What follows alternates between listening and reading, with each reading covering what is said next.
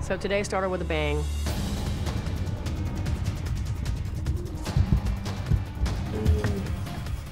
Hold on. He's not feeling good. He's just hurting. Okay, buddy.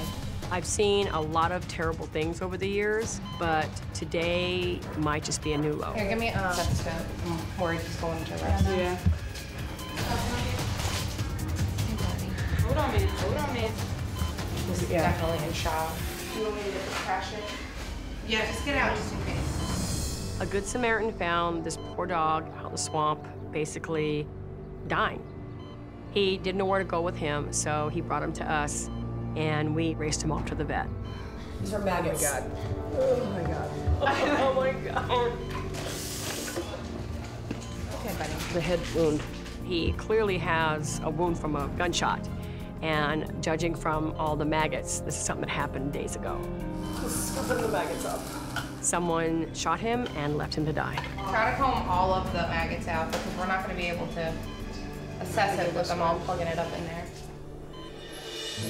Watching this dog laying there suffering, it's probably one of the saddest things I've ever seen.